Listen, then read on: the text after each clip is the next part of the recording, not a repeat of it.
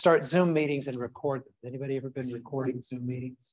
So if you ever have to do this for an organization that you're in, if you're running a club or something like that, and you need to record a meeting, you can do it directly, obviously, to your computer.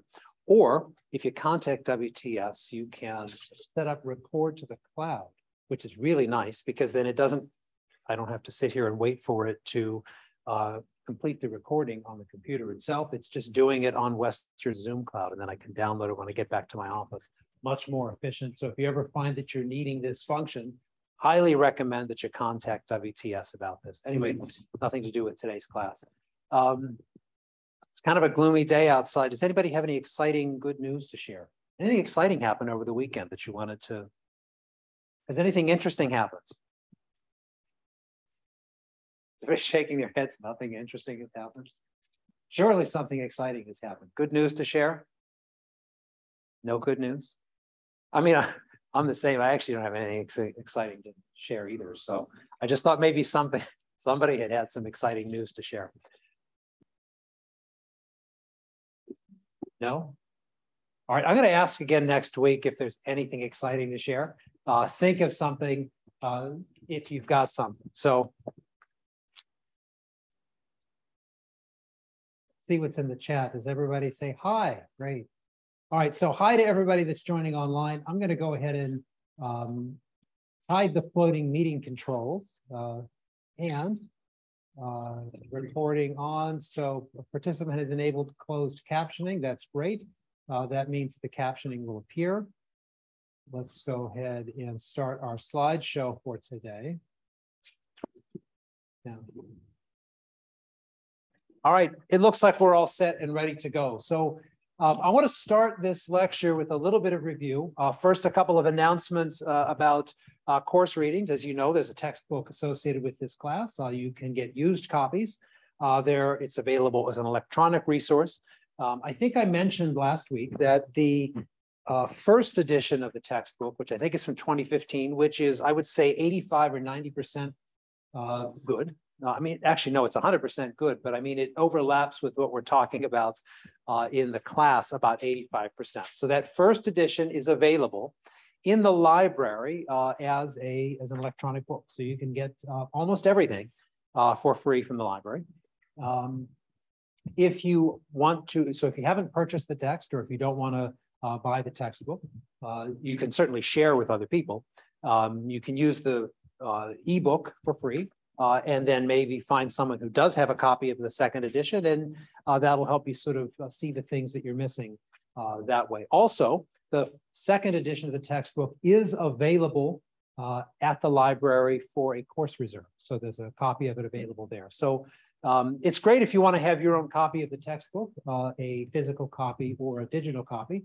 But if you don't want to buy the book, there's lots of ways to get the content in the text without having to lay out cash for it. I assume it's probably also available in some sort of unauthorized version online.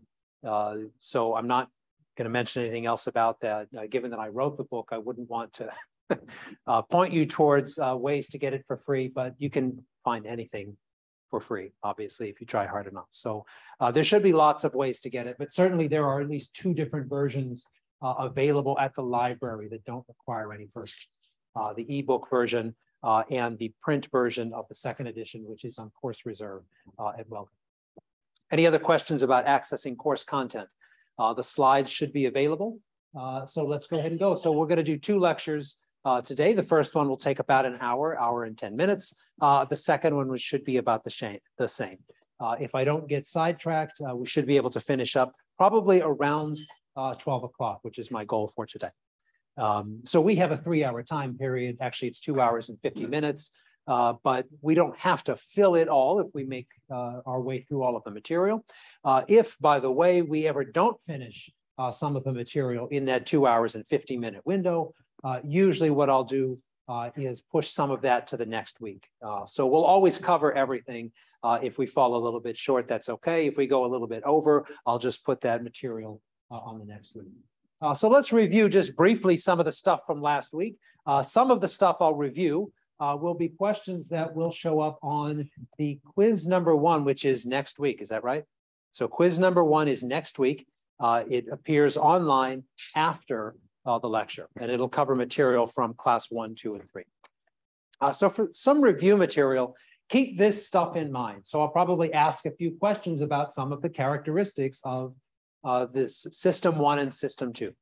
This is a general sort of meta theory in cognition and the psychology of thinking that kind of describes the different fast and slow processes that we go through. It's not one unified theory. There are lots of different versions of this theory. But one of the things that they sort of coalesce around are the idea that we've got a fast way of thinking. Maybe it lines up with these evolutionary, more primitive brain structures. It relies on associative learning, and there's stimulus response learning. Some of the faster reflexes that we have might be characterized by the system. And of course, fast access to really immediate memories. So some of the cognitive biases that we're going to talk about in subsequent classes, like a recency bias or an availability heuristic, are relying on this system 1. So making a decision based on the first thing that comes to mind is an example of a system 1 heuristic.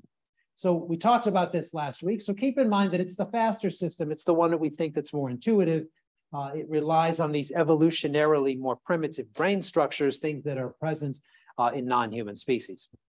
On the other hand, this system 2, and by the way I remember the difference between system 1 and system 2 is 1 is faster than 2. So 2 is this slower system. It's also the more recently evolved, hence the name system 2. It's the second one. It's present in humans. Possibly some substrates of this system are present in non-human primates, and it involves language and reasoning, which means that it depends on access to prefrontal cortex. So a well-developed prefrontal cortex in humans allows us to engage in a slower, more reasoned-based thinking process, which lets us check some of the first things that come to mind, check some of our instincts, and so on. Does this seem pretty clear so far? Keep this in mind. It's going to come up in lots of other classes, even in today's class, when we talk about how similarity is used in solving problems. We also talked about some challenges to the thinking process. There's lots of challenges, but I kind of highlighted 2 challenges. What was the first of those 2 challenges? Can anybody remember back from last week? So multitasking. So multitasking was the first of the 2 challenges. Why is multitasking a challenge to your thinking process? What are things about multitasking? Yes. Split your attentional resources between multiple things.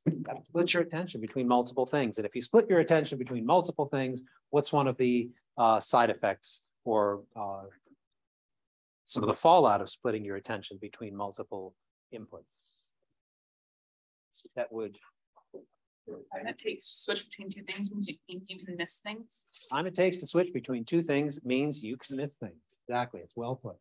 Maybe unable to ignore distractions. You could be unable to ignore distractions because you've got this habit of paying attention to more than one thing. I mean, all of us multitask. It's not like there are people who don't multitask. Some of us do a little bit more than others. Some of us may be a little bit more practiced, have a stronger or less strongly developed habit. But those are one of the challenges. So you're missing some information, which leads me to the next challenge. What was the second challenge that we highlighted? Evidence. Incomplete evidence. So why is incomplete evidence also a challenge to a good thinking and the thinking process?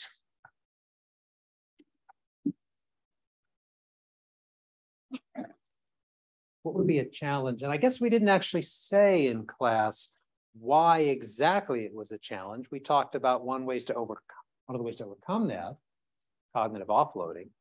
So why would you think that incomplete evidence would be a challenge to good thinking? You don't have all the information, so it's more likely that you'll make the wrong decision. You don't have all the information. That means it's more likely that you won't make the optimal decision. It means it's more likely that you may resolve things based on a fast system 1 response. The first thing that comes to mind is what you have, but maybe that's not all of the information.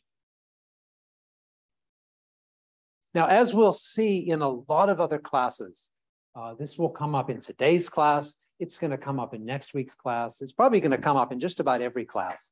That when we're talking about thinking, decision-making, reasoning, problem-solving, and the sort of complex cognition that we've defined thinking as, lots of times we make fast decisions on incomplete evidence. And we've got a lot of systems and a lot of strategies to help us do that to the best of our abilities. We call these heuristics, and we call them occasionally cognitive bias. Heuristics and cognitive bias, two different terms, mostly the same thing. We refer to a bias as something that's pushing us in the wrong direction, that's a result of a heuristic. But the heuristics are usually good for us. They let us deal with this problem of incomplete evidence. Since we rarely have everything we need to make the best possible decision, or to make the optimal decision, or to solve the problem in the best possible way. Sometimes we do, but we don't always. We've developed strategies to help us deal with that incomplete evidence. So ways to use what we do have to make the best possible decision given the circumstances. And that's what a heuristic is. We'll talk about that today, and we'll talk about that in many different classes. Heuristics aren't good or bad. That's just one of the ways in which we tend to think about things. We deal with the incomplete evidence by having cognitive shortcuts. So that's why they're challenges. Oh, here's one that almost always, this is something I've never figured out. When I reformat stuff, occasionally these text boxes in PowerPoint have this. Has anybody ever come across this where it doesn't actually think that that's a word? It just kind of splits the word right in the middle. It's a sub menu that you have to find. Occasionally these text boxes are put in there like that. And I thought I fixed this one, I didn't. That is not a one.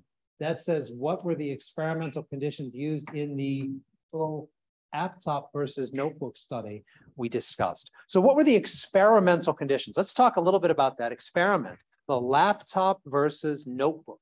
Talk about several different laptop studies, but the laptop versus notebook condition.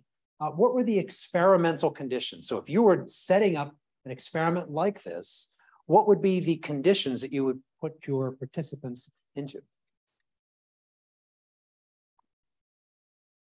Everybody remember? So taking notes, the notebook, taking notes on a laptop.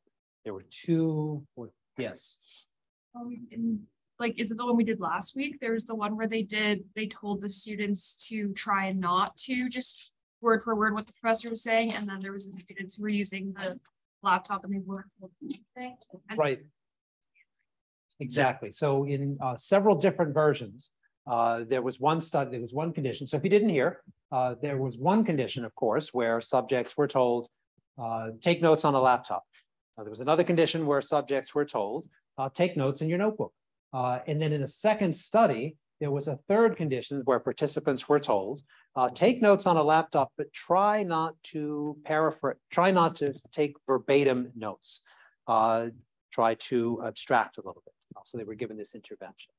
So I often ask these questions about these experiments on the quiz and on the exam. And some of the ways in which I try to assess your knowledge or memory of these different experiments is to ask you about how the experiment was done. So what were the conditions? That was one of the, one question that we could ask about this.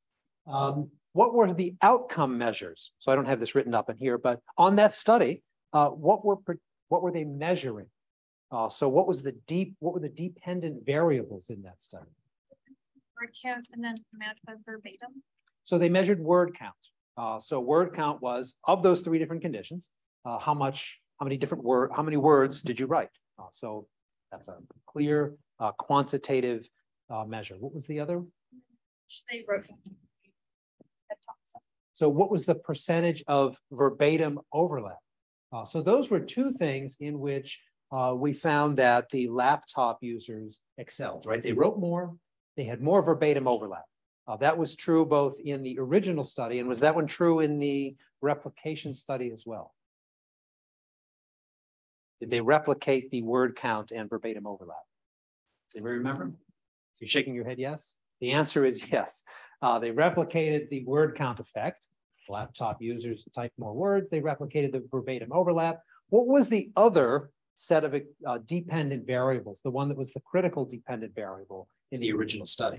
It was like recall, so they really did under faction. Abstract question. So it was recall. How well did you remember the information in the TED Talk? And as you pointed out, there were two kinds of questions, factual questions, which are just remembering facts that were presented, and conceptual questions, which were asking the participants to extrapolate a little bit and show depth of processing. In the original study, which group did best on the factual questions? Was there any difference between the groups on factual questions? They do about the same. They did about the same. Both groups did well. In the original study, what was the difference on the conceptual questions? Which group did the best on the conceptual questions? The ones that hand wrote their notes. People that hand wrote their notes seem to do best on conceptual questions in the original study. In the replication study, which group did best? Which groups, or how did the groups perform on the factual items on the replication study? Were there differences between any of the groups? Is one group better than the other? So if you're shaking your head, no difference. And by process of elimination, in the replication study on the conceptual items, was there any difference between the two groups? There was no difference between the two groups. So one of the things I often ask, and this is a standard question that I ask on the quiz itself and occasionally on the exam, is a lot about these different aspects of a study like that. The dependent variables, which are the outcomes, independent variables, which are the experimental condition. And you do want to make sure that you read that question, those kinds of questions carefully if there is a replication study or several studies that we talk about, whether it's a direct replication like that one, or that smartphone study that we also talked about, a failure to replicate. Make sure you check to see whether the question is about the original study or the replication study. If it doesn't say, then probably the answer does not depend on one of those two distinctions. Similarly, if we talk about several different experiments that use the same kinds of methodology, make sure you make a note of whether or not it specifies a particular experiment or the whole cluster of experiments generalizing some results. So this is all just review, but also giving you maybe a little bit of insight into how to think about the quiz that's going to happen next week. This is the most sensitive remote. I have to be standing right here. Let's talk about some introductory questions about similarity and why similarity matters. I mentioned last week that this may end up being sort of the least thinking related topic, but I'll try to tie from pretty much every topic every subtopic in this lecture. I'll talk about how it relates to thinking. So how it relates to memory, how it relates to solving problems and making decisions. But similarity is, we can think about it in a lot of different ways. So if, before you've read done any of the readings or thought about the psychology of similarity, the cognitive psychology of similarity, we probably all have a pretty good understanding of what similarity means. So what does it mean to you to say that two things or two ideas are similar to each other? That sentence makes no sense. What does it mean for two things or two ideas to be? No, it does make sense. Okay, I just read it wrong. What does it mean for two things to be similar? Share features. They might share features. So they might have the same perceptual characteristics. Two red things would be similar because they are two red things. What are some other ways that you might sort of have a definition, a personal definition of what it means for two things to be similar to each other? What are other ways for things to be similar?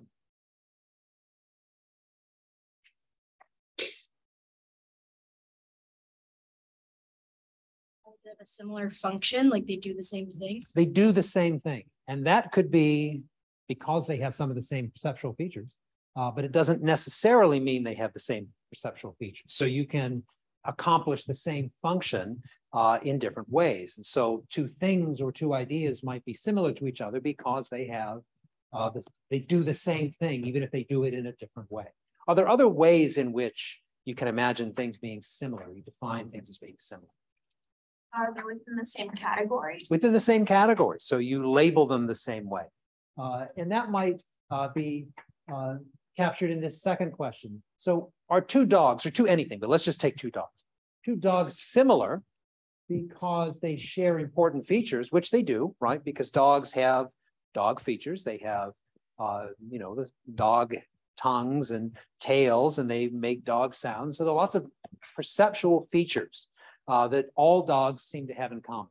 Maybe there isn't one feature that every single dog shares, but there's lots of shared featural overlap, so that when you see a group of dogs and a group of non-dogs, you can usually tell the difference, right? Pretty quickly. So are they similar because they share the features, or are they similar because they are labeled or categorized as dogs? In other words, is there some additional similarity that comes from just being a member of the same category or being labeled the same thing? Possibly. So possibly there's an additional boost of similarity that we give to things because we give them the same label, because we treat them as the same thing, or we treat them as part of the same behavioral equivalence class. So featural overlap, functional overlap, and categorical overlap are three different ways that we tend to think of things as being similar. We'll talk about the first two of those in today's lecture. We'll talk a little bit about categorical similarity today, but we'll also talk more about that in 2 weeks when we talk about categories and concepts in more detail. But just being in the same category tends to increase the amount of perceived similarity between two or a number of things. So why would we want to study similarity? I said that this is a topic that seems a little bit distant from the psychology of thinking. One of the reasons that I include this in the lecture and in the class and in the textbook is that I think it's important because it underlies a lot of important cognitive processes. As we'll see in the next few slides, similarity is an important part of memory retrieval. It's an important part of problem solving. It's an important part of object recognition. The basic premise or the basic computation of the similarity between things, especially things that you perceive that are coming from the outside perceptual world, comparing the similarity between a percept and a concept, something that's represented in the brain and mind, is an important part of how we recognize things and how we remember things and how we determine things and make judgments about things. So that's one, and I'll have a few slides about that. It's also an important domain general construct in cognition. And by domain general, which I'll again go into a little bit more detail, domain general means that it seems to work the same for lots of different objects. So there seem to be some general principles of similarity that are universal to our cognitive experience. Calculating the similarity between two objects doesn't always depend, and parts of that don't depend on what the object is. So though a lot of the computation of similarity seems to not depend on the specifics that you're comparing, but it's a general computational process.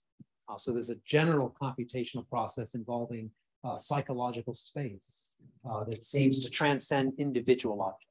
So it's a domain general construct. It can be an important diagnostic tool. Being able to tell the difference between two things depends on your level of familiarity with those things. And it can sort of be an indicator of how familiar you are with a domain, or how familiar you are with a series of objects, how much of an expert you are. As we'll see many lectures from now, towards the end of the class, when we talk about expert level cognition, experts seem to regard similarity in slightly different ways from novices.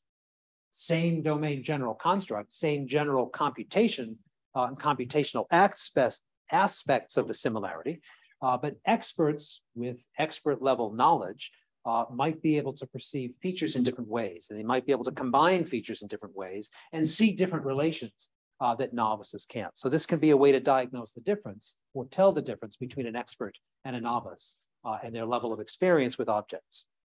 And finally, similarity is one of these aspects of cognition which seems to bear direct relationship with the outside physical world. A lot of the thinking process that we're going to talk about when we talk about using language to solve problems, or when we talk about concepts and categories, and when we talk about inductive and deductive reasoning, often doesn't seem to share a relationship with the physical outside world. Similarity does, though. Lots of aspects of similarity depend on the relationship between features in the physical world. In other words, before you've perceived something as being similar, they may be close to each other in physical space, the same way that they are in psychological space. I'm going to go through a slightly more in-depth example for each one of these, and then we'll get down to talking about how people measure similarity. So similarity in cognition, I said similarity is an important part of cognitive processes. Let's talk briefly about object recognition, memory, problem solving, and reasoning. The first of these, object recognition, is not a topic we'll spend a lot of time talking about in this course, though it will be important in memory. But these others, memory, problem solving, and reasoning, are topics that we'll have an entire class on. And you'll see how similarity is involved in these topics. So it's pretty easy to recognize this with no thought at all, right? You can recognize the pumpkin as soon as it appears on the screen. I would be willing to bet that all of you, without even saying the word pumpkin, knew exactly what this was, right? This is not a trivial problem. Now, how do you think you recognize something like this? Well, one possibility, and the way most object recognition models deal with this, is that the incoming information activates areas of the retina, activates primary and secondary visual cortex, which connects to stored representations of things. In other words, all of the times that you've seen pumpkins in the past have structured your neural system in a particular way, connection, a status, or a state of activation among different neurons, which is your mental representation.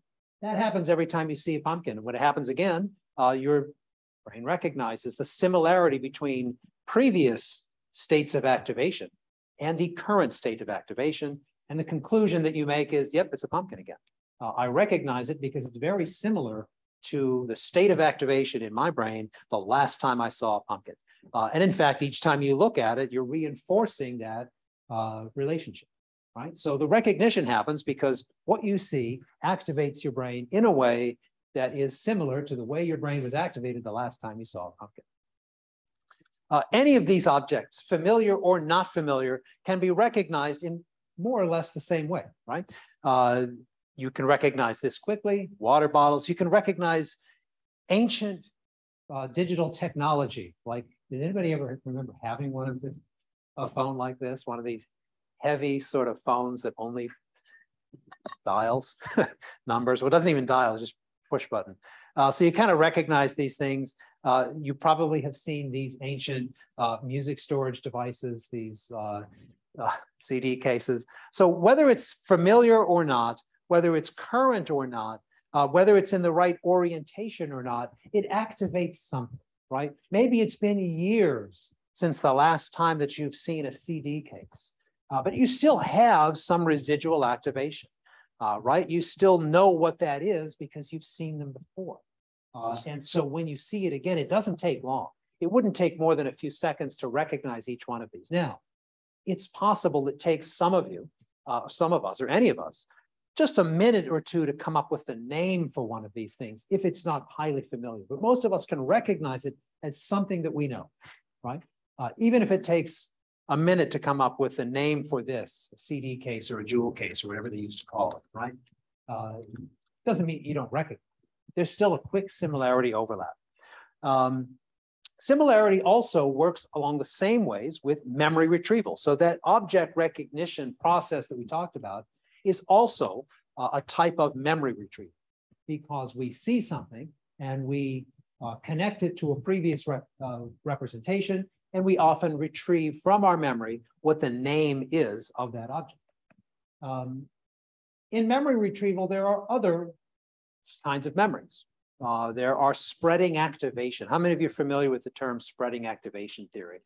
If you're not, we're going to talk more about it next week. But spreading activation theory is one of many theories in memory representation. And the idea is that you have a semantic memory network. Things that are similar to each other are remembered at the same time that, so if you remember one thing, you remember things that are similar to that thing, right? We've been talking about digital technology, old-fashioned cell phones, old-fashioned music devices. When you see the CD case, you might also activate representations for vinyl records or cassettes or other archaic and out-of-date music storage medium, right? So that's the idea of spreading activation. You remember one thing, and the next thing that you remember is the thing that is similar to that thing. And the activation spreads. And so the less similar some concepts get, the longer it takes you to remember those things. We'll talk about some of that research next week. So spreading activation depends on similarity. A target activates a concept. So you see something, it activates a concept, and this activation spreads to related concepts so that you can remember or recognize or think about things that are similar more quickly than you can recognize, remember, or think about things that are less similar, because it takes you longer for that activation to spread to those more distantly related ideas. And things that are unrelated takes even longer because you're thinking about this related area of the semantic network. Other kinds of memory retrieval. Is this the same pumpkin or a different pumpkin? Same or different? How many say same? Anybody say different? Anybody not sure? I made the slide. I'm not 100% sure, but I think it's different. It is different. It's a different pumpkin. So it's the same kind of thing, different example. It's the same type, but it's a different token of that type. So we would need similarity to be able to tell the difference, right? If I were asking you explicitly to say, I'm going to show you some images, and for these images, I want you to say, is it the same or different? You would have to think about that first image. You would then think about the second image, and you would calculate the similarity between those two. And if the similarity is, or the distance between those two is 0, in other words, if they overlap completely, they're not different from each other, then the answer is they're the same. If there's any place in which they diverge, then they're different, right? So that's a similarity calculation on very short memory retrieval intervals. Memory is also, or similarity is also really important in more complex planned thinking operations like problem solving. So memory retrieval, object recognition, these are pretty cognitive psychological constructs most of us are familiar with, but problem solving is one that is clearly an active thinking process, right? You've got to work to solve a problem. You've got to think through a problem. And we face all sorts of different kind of problems on a regular basis. Some of them are complex, some of them are simple, but in most cases, when we're working through a problem that involves a series of steps or series of operations, one of the things we want to do is think about how we're getting closer to the solution. So in this theory, which we refer to as a problem space theory, don't need to worry about it now because we have a whole lecture on problem space approach, but a problem space is the representation of all of the possible ways to solve a problem. So it's this conceptual space or this psychological space that contains all of the possible ways to solve a problem. That means that there are faster and shorter ways through that space. In the same way that your representation of Western's campus contains faster and slower ways to get to places. But there are lots of different ways to get from this building to the Natural Science Center, right? There are lots of different ways you can go, and there's a fastest way, and there are less fast ways. Those, you can use that analogy with problem space. There are faster ways to solve the problem, and there are less fast ways, but they're all contained within the problem space. Like a shortcut to get to a different solution. Exactly. A shortcut to get to a different solution is a heuristic. Heuristics depend on knowledge, and heuristics also depend on calculating similarities. We get similarity in two ways. One, the similarity between where you start to solve a problem and how close you are to the solution, right? You can actually, in many problems, you can see, well, I'm getting closer. If you're solving a word problem like Wordle, how many of you do Wordle still on a regular basis? I'm halfway there. I have 3 guesses and I haven't finished yet. Sometimes I just give up for a little while, come back to it, and I can solve my Wordle. Yesterday's, I think I got in 5 because it was a very uncommon word. It's not a word that I use very often. Anyway, with Wordle, it's really easy to see how close you're getting, right? Because it tells you when the words are correct. Solving a crossword puzzle, literally see how close you are because you're filling in squares, right? So sometimes you can actually measure objectively how close you are to the solution. But in other problems, you can't always measure it objectively like that, but you can still calculate how close am I to solving this problem? How close am I to being able to accomplish the thing that I wanted to accomplish? So that's one way in which similarity is involved in problem solving. Another way in which similarity is involved in problem solving is we tend to group similar problems together. You notice I talked about Wordle, and then I talked about crossword puzzles. Those are similar kinds of problems. The next thing that comes to mind is another kind of word problem, right? So when you think about games, you think about other games. You think about problems like word problems, you think about other kinds of word problems. So we tend to group similar problems together. The third way in which similarity is involved in problem solving has to do with this idea of solving it by a heuristic. Once you recognize the problem via similarity, and you activate similar problems, you can solve it more quickly than by going through all of the steps. In other words, you use your knowledge or your familiarity with a specific domain to solve a problem more quickly. Just like you use, when you're first year at Western, you don't know where everything is. Maybe it takes you a little bit longer to find one building or the other.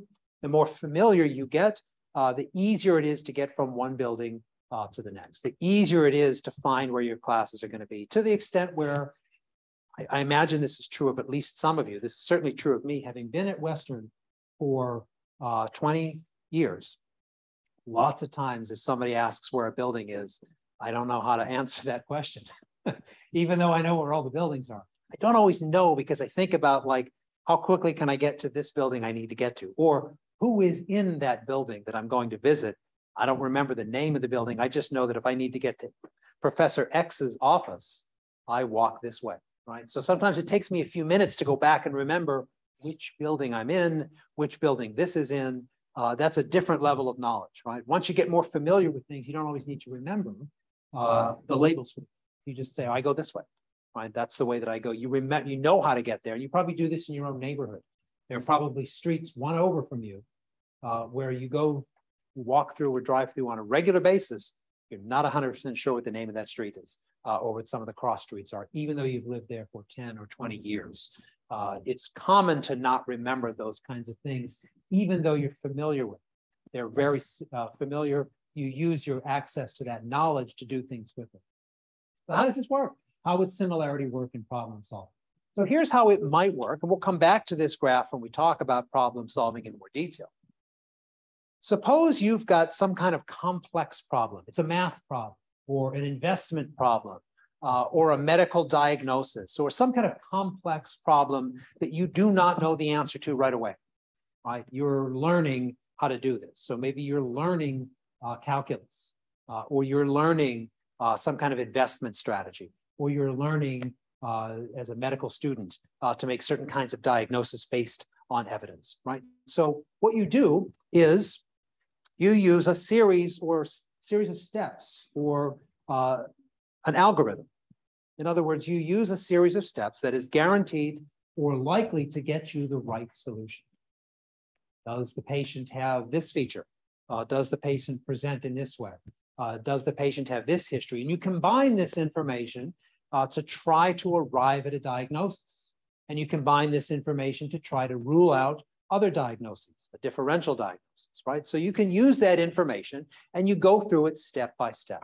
We do this when you're learning how to maybe cook something or prepare a meal, or you might do this when you're learning how to set up a new computer, right? You go through a series of steps. You're setting up an iPad for the first time.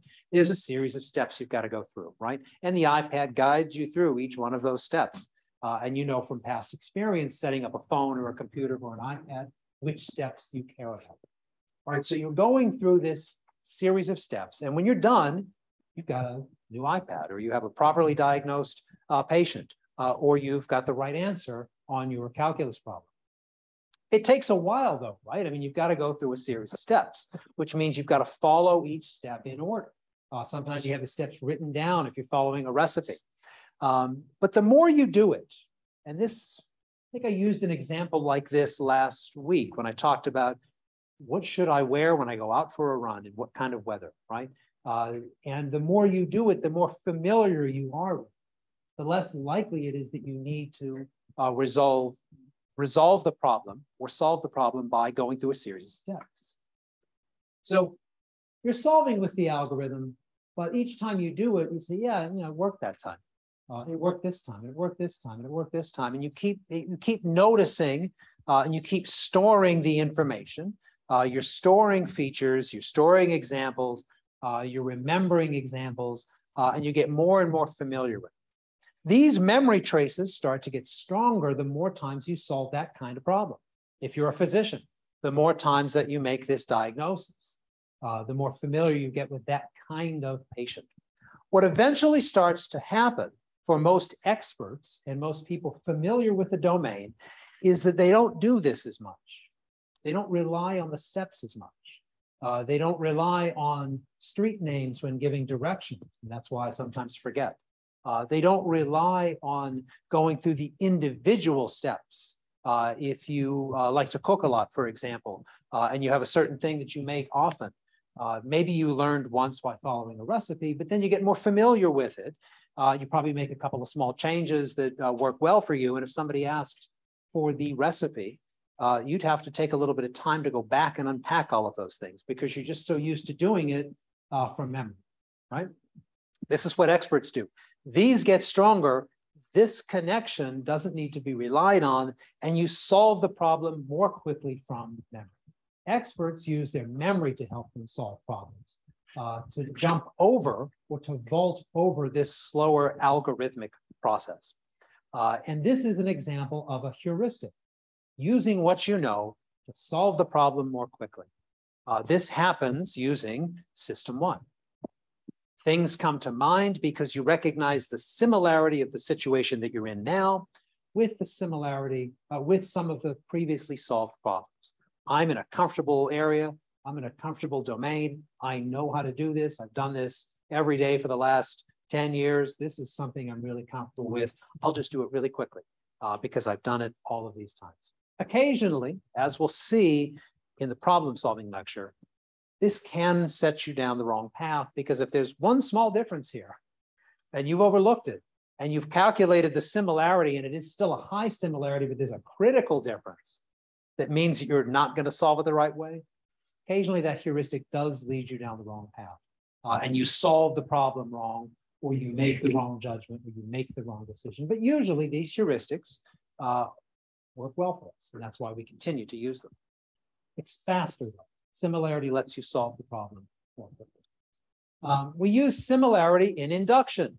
We take what we know about something and we try to predict the future, predict features based on its similarity to something we've seen before. In the text, I talk a little bit about this both in the induction chapter and also in the similarity chapter. This is what's known as a Hubbard squash. Has anybody ever seen a Hubbard squash? I mean, why would you? It's kind of an ugly looking squash. It's a huge squash, actually. It's about the size of a basketball. It's kind of a bluish gray, but it is a winter squash. And since you know it's a winter squash, and it does have some familiar features to you, it's got a little thing on the end that kind of looks pumpkin-ish, right? It's kind of pumpkin shaped. And even though it's not the color of a pumpkin, it does kind of have that winter squash vibe, right? Acorn squashes, butternut squashes, pumpkins, they've all kind of got a similar characteristics to them.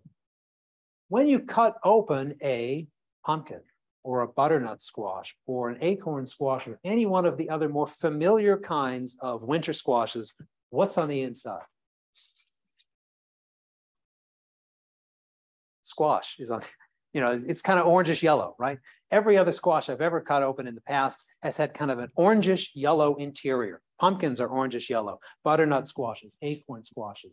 different shades of orange and yellow, right? But that's always what's on the inside. And there's always seeds on the inside and stringy fibers, right? So you kind of know, if you've ever cut open any kind of squash at any kind, at any time, you kind of know what's going to be on the inside. That's exactly what's on the inside of a Hubbard squash too, right? You can use your basic familiarity to say, okay, well, it's similar enough to other things that I've seen that even though this is the first time I've ever seen a Hubbard squash, I can predict what's going to be in there. I'm not going to be surprised, right? And when this is not my child, by the way, this is just some random kid that came up when I did a Google image search on Hubbard squash. So I don't know who this is, but she's really pleased to see what's on the inside of that Hubbard squash. But it's not surprising to me. First time I cut open a Hubbard squash, I was at the Western Fair Market or something, and I don't know what I was there for, but and I was like, "What are those that nobody is buying?" And he's like, "It's a Hubbard squash." And I said, "Okay, I'll try." He says, "What do you do with it? What do you make pies? You know, whatever. You use it like you use any other squash." So I brought it home and I cut it open. It looked exactly like this, and I was not at all surprised that it looked exactly like what I expected a squash to look like, because I used what I know about squashes to sort of predict what was going to be in there. So we use similarity to make inductions all the time. The more similar something is to what you know, the more confident you are in those inductions. So as confident as I am in what's going to be on the inside of a Hubbard squash, I'd be even more confident with every single pumpkin, right? The more often you cut open a pumpkin, you'd never be surprised to see something else inside a pumpkin, except for pumpkin insides, right? Every new pumpkin is a new pumpkin. There's always a chance that you've got like some weird, rare pumpkin that's going to open up blue on the inside, but it's never happened before. Every other pumpkin is like this. Every other Hubbard squash that you open up looks like this. So similarity lets you predict the future. You say, this is similar to things that have happened in the past. And in the past, when I've cut open this squash, I get squash insides. So even though I can't see the insides, I can predict with reasonable certainty what's going to be in there. That sounds kind of trivial, but it's a really powerful kind of thinking, right? You're predicting something that you cannot see, something that you haven't experienced yet. You're predicting a future outcome of features that are unavailable to you. You can't see them. You don't know what's going to be there, but you kind of trust your instincts based on similarity. The more similar those things are, the stronger your confidence and the stronger your belief.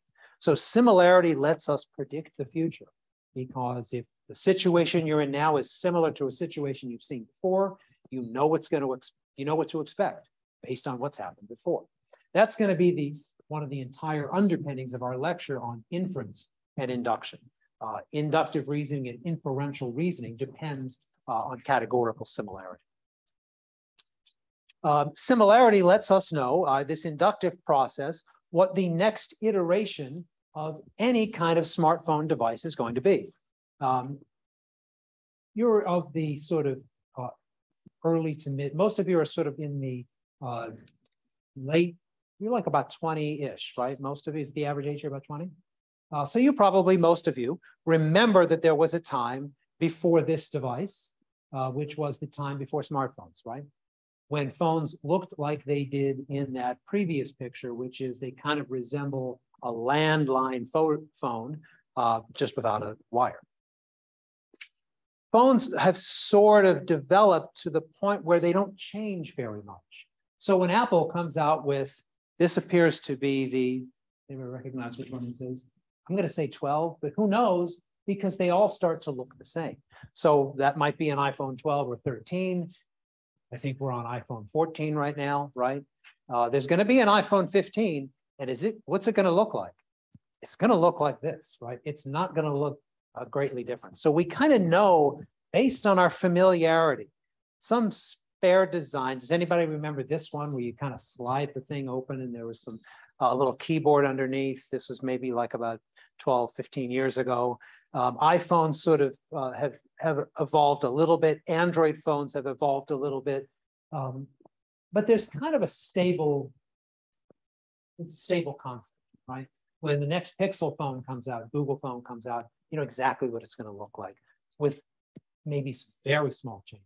When the next iPhone is released next year, the iPhone 15, you know exactly what it's going to look like with a couple of small things. You can predict based on knowing it's an iPhone and based on your familiarity with prior iPhones, it might have a slightly bigger screen, or they might move the front-facing camera or change the design of the rear-facing camera. In fact, that seems to be the only thing that changes on most of the smartphones over the last 3 or 4 years is the shape and configuration of the camera on the back, because everything else is solved, right? There isn't really anything else you can do with the standard smartphone design except make the camera bigger and better, but also less intrusive.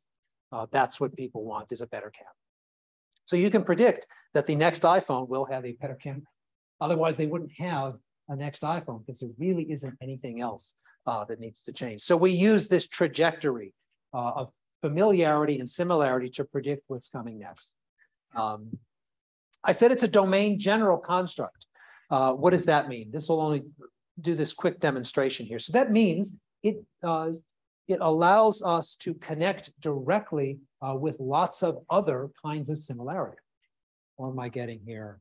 Domain general processes do not depend on a specific kind of similarity or a specific kind of information. So the inductive process that you use to predict what's going to be in the inside of a Hubbard squash is the same inductive process that you use to predict what is going to change from iPhone 14 to iPhone 15. Completely different ideas, right? Completely different products, and completely different kinds of predictions. But the similarity calculation is the same general calculation. And in the second half of today's lecture, when I talk about theories of similarity, we'll talk about how that's calculated mathematically. So that mathematical calculation of these things are similar or not similar is the same calculation whether it's pumpkins or iPhones. It works the same way for lots of different things. It's also grounded in perception. So similarity is a direct connection to the perceptual, physical outside world. What does this mean? Let me do a quick demonstration here, and I'll show you what it sort of means here. This is from a chapter. I'm going to read through this example, and then we'll do the example. A final reason to study similarity is that it occupies an important ground between perceptual constraints. So perceptual constraints are the things that we can perceive. We can't perceive everything, right? There are lots of kinds of light spectra that we can't perceive as humans. There are sounds that we cannot perceive as humans. So there are things we can perceive and things that we can't. So those are perceptual constraints. And higher level knowledge. So it kind of sits at this important ground between what we can and can't perceive and what we can think about. Similarity is grounded by perceptual functions. A tone of 200 hertz and a tone of 202 hertz sound similar. So they sound the same to most of us. And we would, unless they were played right on top of each other, would probably think they're the same sound, even though they're different. They sound similar. And the reason they sound similar is because they're really the same in physics, right? They have the same physical characteristics. The sound has the same amplitude and the same wavelength. So amplitude in this case would be would be perceived as the loudness. Wavelength would give you the tone. If it's 200 hertz tone and 202 hertz tone, it's going to sound like the same note to us. And it's going to sound like the same note to us because in the physical world, the world of acoustics and the world of physics, it's actually the same kind of energy, right? So we think it's the same because it really is the same. Even if we're not there to hear it, it's still the same outside there in the physical world. And this similarity is cognitively impenetrable. In other words, it's really hard for us to explain why it's similar, except by appealing to the knowledge that it's the same tone. And it's really hard for us to change that sense of similarity. So it's going to sound similar whether we want it to or not. It's impenetrable to our cognitive ability. Little can be done to alter this perceived similarity. We can't make them sound more or less like each other. Here's an example of what I mean here. So let's go to this tone generator. And let me play two tones here. And Let me go to the tone generator a second time.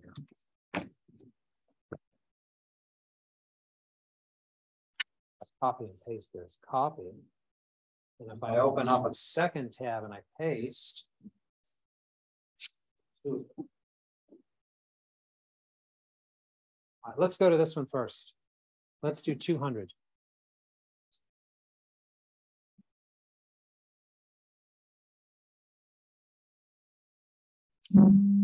That's a nice mellow sound, isn't it? The longer I left it on, the more irritating it would get. But for now, it's not a bad sound, right? If I bump it up too, this changes the way the wavelengths are configured. So they're a little bit faster, right? They're faster wavelengths. Tell the difference? It's almost exactly the same, right? So I think if I go over here, and I do 200 again.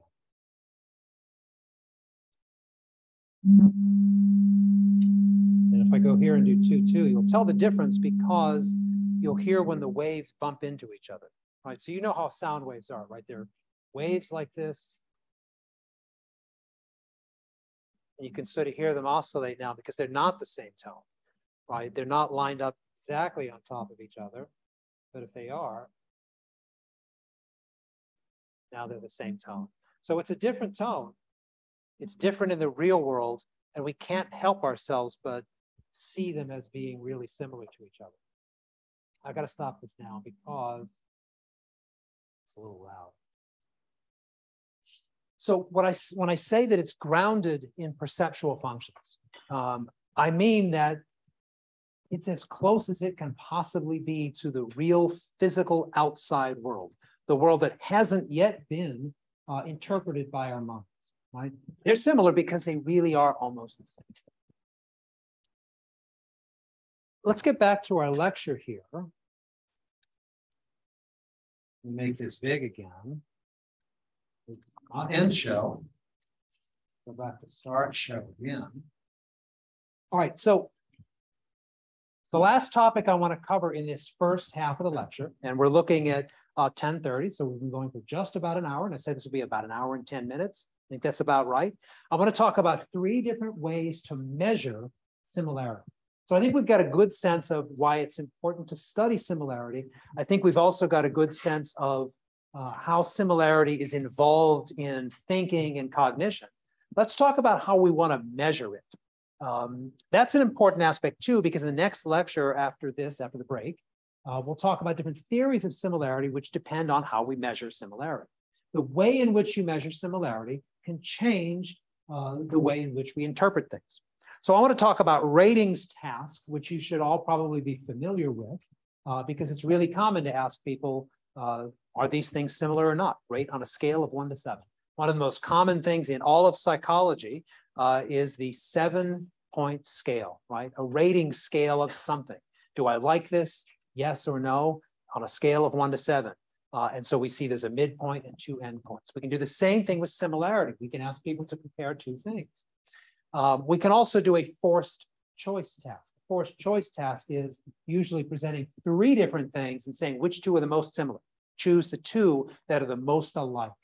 And that lets us know something about what people consider important and not important when they're calculating similarity. And also we can ask people to just sort things into groups that are the most similar.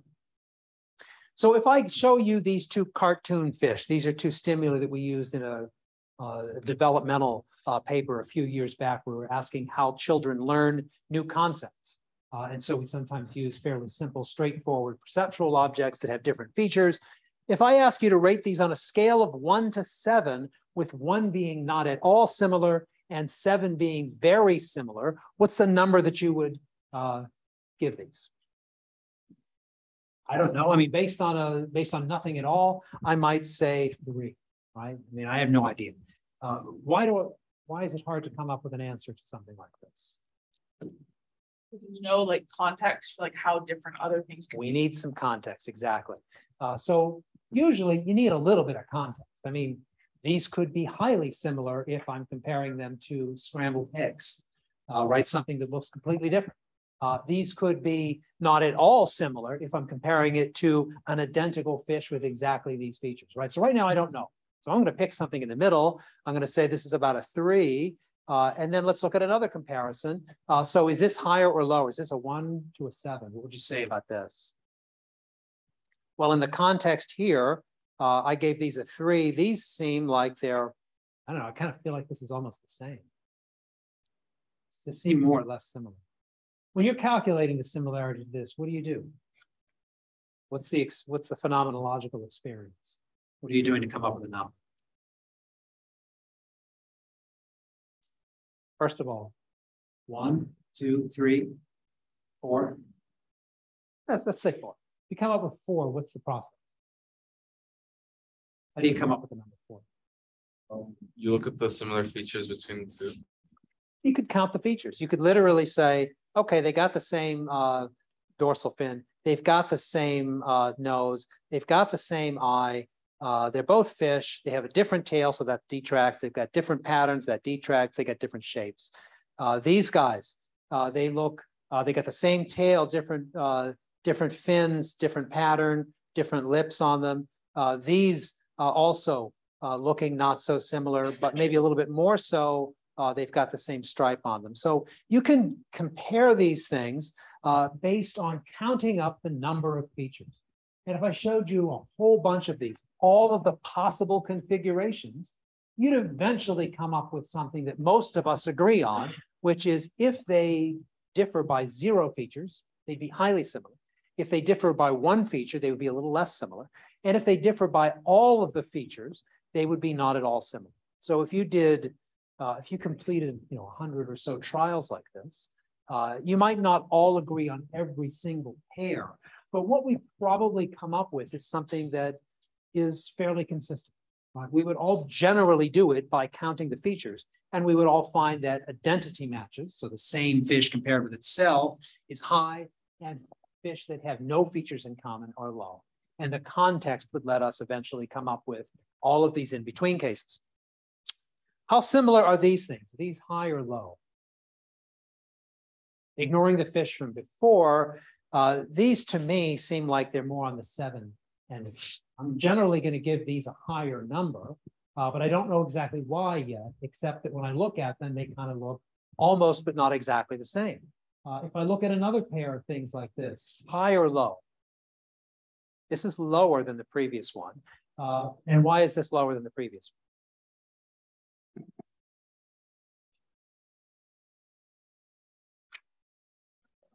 The lines on the right are more spaced out. So we've got a higher, sort of a lower spatial frequency of light and dark bands. I look at one more pair. I've got now 2 things going different. I've got different spatial frequency, and I've got a little bit of different angle of the light and dark band. So just like with the fish, we can sort of count or at least label the features independently. And so it might be that if 2 things are mostly the same on orientation, but differ on spatial frequency of light and dark bands, we would give them a medium high number. And then the same is true if they're mostly the same on frequency, but different on tilt, medium high frequency. But if we see some differences on combination, it pushes it a little bit lower. Most of us would find this to be a little bit less clear though, because we can't label each feature independently and add them up. Right, because these combinations of spatial frequency and tilt are harder to label independently than it has 3 out of 5 features in common. What about this? Are these similar or not similar? I mean, I guess they're similar. If you had to give these a number, I might give these a 6. Suppose we look at the next pair. If you had to give these a number, is this a higher number or a lower number than the previous pair? How many would say this is more similar? How many would say this is less similar? If you say it's more similar, why is this more similar than the pair before? This time they're both cool toned. They're both cool toned. In this one, I guess they were less, the one on the right might have been a little less cool toned. I think you're right. They're definitely a little bit more similar. How about this pair? This is a different pair. Higher or lower? Now, if we did a series of these, here's another one of these. This is definitely a little bit more similar, I think, than what we've been seeing so far. If you find this to be more similar, what's the reason? I find when I look at these, the only thing I can come up with is, well, this is more similar because they look more similar. And I really don't know how to explain it, right? Sometimes they're both cool tones. So now if I had a bright yellow in here, we would say these are very different. And the reason they're very different is they're different colors. So we would have the same problem looking at high differences, right? We would say these are similar because they're similar. We would say a yellow, and do I have a yellow? That would be kind of nice if I did. We would say these are different because they are different, but it's kind of hard to describe what that difference is. Unlike the fish and unlike the gray grading patterns, this doesn't have as easy of a way to say it shares 3 out of 5 features, or it matches on one feature but not on the other feature, or it's really close on one of the features but not close on one of the other features. We tend to just say these things are less similar because they don't look as much alike. And that's not really a satisfactory explanation to most of us if we really wanted to come up with how we're doing. We're clearly able to tell, but we're not always able to say how we're able to tell. We can also use, so that's a ratings task. Some of them seem more straightforward than others. We can use the same kind of stimuli to measure similarity in what's known as a forced choice task. A forced choice task asks you to pick which one of 2 things are more similar to the target above. So do you find this really easy? Do you find this a little bit easier? Which one is more similar? It's the one on the left, right? Which one is more, if we want to sort, can we sort these into groups? Usually we can do it based on a feature that we didn't even know we knew, which in this case might be luminosity or brightness. So although it's difficult to do a ratings task with something where we can't label what the features are, we can often sort them, and most of us would sort these in the same way. How many of you would sort this by putting the darker ones on one side and the lighter ones on the other side? I suspect all of us would sort them in the same way. Maybe we didn't know that brightness or luminosity was a feature that we could label, but when we see them all together, then we realize what that feature is, and we can usually use that feature to group things together. These are the things that are more similar to each other, and these are the things that are more similar to each other. So 3 different ways to assess and measure similarity. Ratings tasks, which ask you to compare 2 things and describe them with a number. Forced choice tasks, which ask you to compare 3 things and choose 2 things with a decision. And sorting tasks, which asks you to group things together on one side and group things together on the other side based on whatever criteria seems to be the most salient. In most cases, when people are asked to group things, they pick the most obvious and salient single feature. That's not always true for forced choice and for ratings tasks. I think this is the final slide of the first half. Am I correct? And I feel like if I went one more slide, it would be 2 slides too many. I feel like it's just about time for a break. So let's do that. Let's take a break for about 10 minutes. Come back at about 10:50, 10:55, and continue on. And we'll have the second half of the lecture.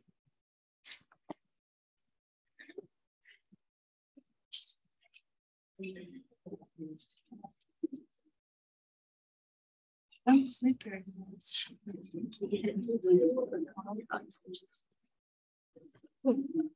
You're like, wait, dating so much home. If you go out, it's just her right. Not that person. It's just